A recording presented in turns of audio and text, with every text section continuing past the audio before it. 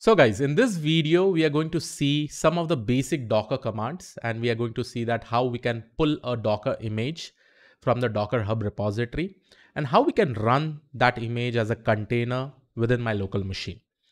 Now, this video is going to be quite amazing because you are going to see some amazing commands with respect to pull, run Docker image as a container, and many more things. Now, first of all, just go to the Docker Hub, and here you don't have to even log in. You can search many of the public repository that are present inside, or public images that are present inside Docker Hub from here. Okay. So first of all, we are going to try with something called as Docker getting started. Now here you can see there is a command. If we probably write this particular command, this image is going to get pulled from the Docker Hub, and then it will run as a container within my machine. Okay. Now, first of all, I will go and search for getting started. So let's go ahead, search for getting started. Now here you can see Docker/getting started. It is from the Docker itself, and it has 10 million plus downloads. And obviously, to start with Dockers, this is a perfect way to start. We can download this image and we can run it within our local machine as a container.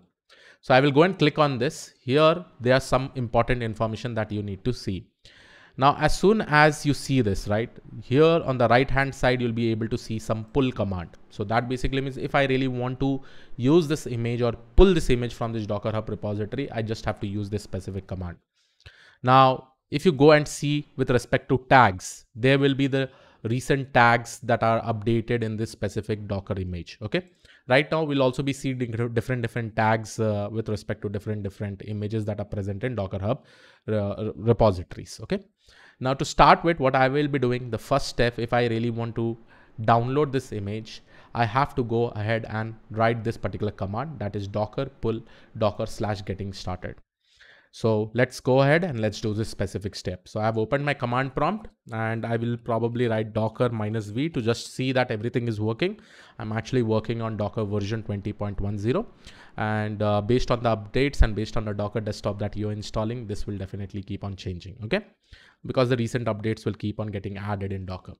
Now I'll clear the screen. As said, I'm going to download the first image from here. Remember, when we download the image, it does not come as a, we container directly as soon as you download it. For running that particular image, we have to use a separate command. So first of all, I will go and copy this particular command, docker pull docker/getting started. So once I go over here, once I paste it, and once I press enter, here you'll be seeing that the image will get downloaded. So here you can see using default tag latest. So if this is not already installed, it will do a new pull from the Docker Hub repository, and it will download this image. Now here you can see a lot of layers got pulled, from this Docker Hub repository. This is what I'm actually saying. This entire Docker images will be having multiple layers with dependencies from one to other, right? All those layers will get downloaded. These are like smaller images, all the dependency images, right? Now this is perfect. Now if I really want to see whether the Docker image has got downloaded or not, I'll just go and search for Docker images. So here you can see that obviously I have Boston_image, which I created somewhere around 2 days ago, which we'll also see how to create this specific image from our side when we build an application. In this series itself, we'll try to understand. The second one is Docker getting started. This is the image that got downloaded over here. It is somewhere around 28.8 MB. Okay. Now similarly, if I go to Docker desktop, here you will be able to see images. So here also it keeps the track of all the images that are getting downloaded. Okay. Now let's go ahead and run this particular container. Now in order to run this container, here you can see that we have to run it something like this, okay, by using this command. Now let's understand what this specific command is. And as soon as I run this particular image, right, as a container, you'll be able to see that we'll also be able to access it from our local machine itself, okay, this specific container. Now, first of all, let's go ahead and understand the commands in order to run it, okay.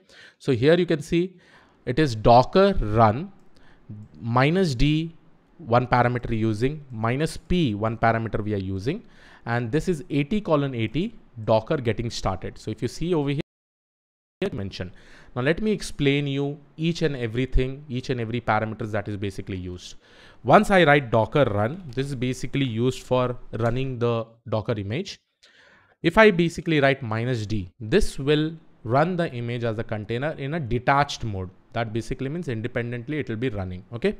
And we should definitely follow this detach mode because we don't want our command prompt to be in middle of something, so that I can keep on continue writing different commands. Okay. So -d is nothing but detach mode. And then -p is basically assigning port and mapping port from our local host. So local host basically means this is my host machine in which Windows I'm actually working. And in this Windows machine, I'm installing a container or Docker image. I'm running it as a container, right? So the container environment will be different. My host environment will be different. Always understand that. So here, if I write 80:80, this basically means that I am assigning my host port as 80. And from the host port, I will communicate with the container port, and the container port will be nothing but 80 itself. So let me just explain you what exactly we did. What is the difference between container port and host port? Let's say I have downloaded the Docker image, right? So here I have the Docker image. Now, as soon as I run this Docker image, what should happen is that this will create an environment, which will be a container environment. So let's consider this will be a container environment. Okay. And this container environment is actually running in my host, right? In my Windows machine. So my Windows machine becomes my host, right? So here is the container environment that is running, right? And let's say this application is running over here. Okay. The latest application. Now, in order to access this application from my host machine, let it be Windows in this case. So let's say this is Windows. Okay. Now, when I am basically wants to access this app from my host machine, I have to access it through some port. Okay. So let's say this is my local machine, like 127.0.0.1, and this will basically be my 80 port. Let's say I'm going to use 80 port from my host. Similarly, in order to access this app, I also require a port from the container. So let's say if I'm assigning it to 80, that basically means this port is opened from this particular container environment.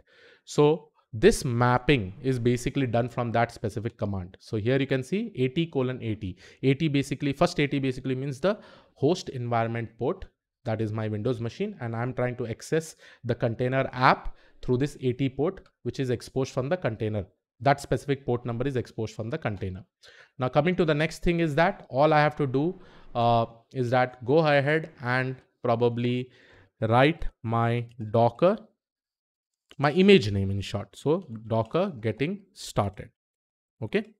Now, if you really want to check, first of all, whether my image has got downloaded or not. Okay. So you can also go ahead and write Docker images. So here you can see Docker getting started is there. Now let me just go ahead and run this particular image. So I'll write Docker run -d for the detach mode, -p where I will be assigning my host port to the container port, so that I will be able to access the application. And then I have to go ahead and write my Docker/getting started. Okay. So this is my image name. Now, as soon as I run this entire image will be a container environment will be created, and this application will run inside that. So once I execute it, so here you'll be able to see, yes, I'm able to execute it. Okay. In the detached mode. Now what I will do, I will write Docker, and if I really want to see which all the application is working or not, so here I can basically write Docker PS, not application. If I say that to just verify whether the container is working or not, I can write Docker PS. Now here you can see my Docker is basically running as a container, right? And what is the port and what is the IP that I can basically use? It is 0.0.0. 0.0.0 is nothing but it is the local host itself, and this local host I can definitely access by 127.0.0.1. Okay. So this is what is my local host. So if I go back over here you can see this is the host port 80 and this is the container port 80, right? So what I have to do is over here is that just write :80 and just press enter. So here you will be able to see this getting started application has now started, right? So here you will be able to see what all things happened. Now let's go through this, what all getting started is all about. This is just to give like how you can basically run a Docker image in your local host or in your host machine. Congratulations, you have started the container for this tutorial. Let's explain the first command that you ran. In case you forgot, here is the command. So this is the command we used. -d basically means run the container in detached mode in the background. -p 80:80 basically means map port 80 of the host to the port 80 in the container. So we are mapping the host port to the container port so that we can access it from this particular host port. And Docker getting started is basically the image that we are going to use. Okay. And then you can basically find out all this information and all, right? And the command that we specifically use to check whether the Docker is running or not, or whether the container is running or not, that is Docker ps. And obviously I can see that a Docker is basically running. Here you'll be able to see the port information also. Okay. Now I will clear the screen. Okay. Now let's see if I really want to stop the container, then how do I stop it? So if I go ahead and write Docker ps, here you'll be able to see the container that is running. If I write Docker stop, I have to write Docker stop and I have to use the container ID. So I'm just going to paste it over here and press enter. So once I do this, here you'll be able to see now, if I go and type Docker ps, the Docker container has stopped, right? But if I probably see the Docker image, so here you'll be able to see the image is there. Now let me run this Docker container once again. Okay, and let's execute this. So it is now running over here. Let me go and see my Docker desktop. Here you'll be seeing in containers also it gets updated. The first one we started and we exited, that information is also been seen. So let's say that if from the past one day, whatever Docker container, whatever images or Docker images you have run as a container, all that information is also getting updated over here. And you can delete that specific information also. Okay. Now in this particular case, I've just started a container. So here you can see that it is running. Okay. And based on that, you can definitely just call this as :80 and you'll also be able to see this. This tutorial is working fine. Okay. Now let me go ahead and let me write Docker stop. Okay, I'm going to just stop the container ID. The container ID is, let's see. First of all, I'll just go and see Docker ps because I really need the container ID. So this is the container ID over here. So I will write Docker stop this specific container ID and press enter. Okay, I think I've used one extra space. So let me do one thing. Okay. So I've used one extra space. Let me clear the screen now and make sure that you don't even use spaces over there so that it'll not run. So, okay. So it's working absolutely fine. I used one space, so it thought some other commands. So now that specific container is not there. Okay. Now, similarly, if I have my Docker images, you'll be able to see Docker is getting started, image is present. If I want to remove this image, I can also use a command which is called as Docker image remove. Okay. And I can use this particular image ID, okay, and paste it over here. So here you can see that I'm getting some error response from daemon conflict, unable to delete this because it may have some information. See, as soon as we stop the container also, right, and we remove the container, it will have some information that will be linked. So this kind of error will come. So for in this particular case, I will remove it forcefully. Okay. Now, once you remove it, you can see untagged and deleted. Now see my Docker images. So here you will be able to see that image has got deleted. Okay. Now I will again clear the screen. Now this is all about this one. And here also you can see in my images, it will show exited. Boston image is only there. Container is only one is there, and this has got exited. So I'm also going to delete this. No need to delete it if you don't want to delete it. Now let me go back to Docker Hub and let's try one more image. Just as an assignment, but anyhow, I'll do it in front of you. So what I will do is that just search for over here as hello world. Okay. So this is a hello world Docker image. And this is also a Docker official image. That basically means Docker has only uploaded this specific image. And here you'll be able to see all the steps, right? All you have to do is that Docker pull hello world and Docker run hello world. So for pulling the base image, you just need to write pull, right? And in order to run, you just write Docker run hello world. Okay. Now here you'll be able to see that what this entire thing will get generated. This print message will get generated from this particular image, and then it will automatically stop. That is what this hello world will do. Okay. So just pause the video and just try it out. And once you have tried it out with respect to the hello world, then continue the series. Okay. So what I'm actually going to do now, let me go ahead and execute it. So first of all, I'm just going to write Docker. This time I'll not pull. Okay, directly if I run also and basically write hello world, if this image is not present, right, what it will do, it will pull the image from the Docker Hub repository. So no need to write Docker pull again. You can directly write Docker run hello world. If this image is not present over here, then it is going to pull from the Docker Hub and then it is going to run it. So once I enter it, you can see unable to find the image hello world latest locally. So here you will be able to see that all the pull will basically happen. And here this is printed completely. To generate this message, Docker took the following steps. Docker client contacted a Docker daemon. The Docker daemon pulled the hello world image from the Docker Hub. The Docker Hub created a new container from the image which runs the executable. The Docker daemon streamed that output to the Docker client, which sent it to your kernel, right? And then now if I probably go and see Docker PS, you will not find any container because it has got exited. You know, it displayed this message and it got exited. But if you go and see Docker images, this image will be available, right? So this is hello world. Okay. Again, let's open some another Docker image. Let's say Redis. Now see if Redis is there. Redis is an application which we specifically use for the caching purpose. Now over here, in order to run this, if I write Docker pull Redis, and here you have a lot of tags. Okay, a lot of tags with respect to Redis also. So specific tags also you can pull it. Like if you write tag, by default it takes the latest tag. That basically means whichever is the latest version that will get downloaded. But suppose if you want this tag like bullseye, you can basically use this. If you want this version of tag of Redis, you can also use this. Okay, so different version and different containers will also run.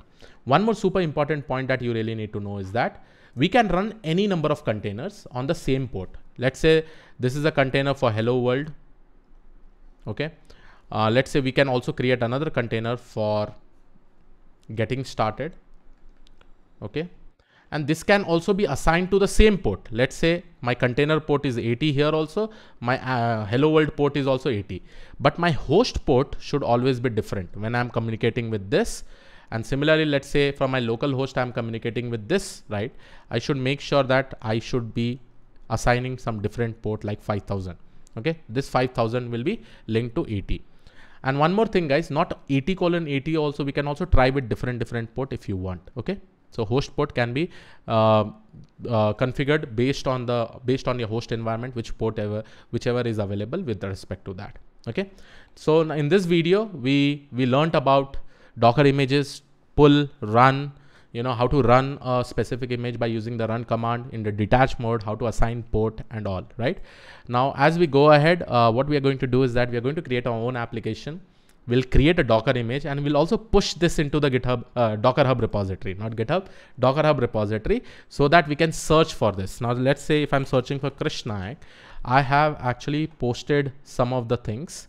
Probably I have to sign in. Let me just sign in over here.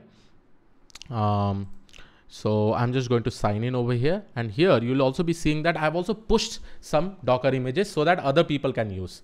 Okay, so if I probably go and click on repository, so this is one ML model I had actually created long back. This is the sentiment analysis. Here you can see that how many number of times it has got downloaded. You know, all these things are there.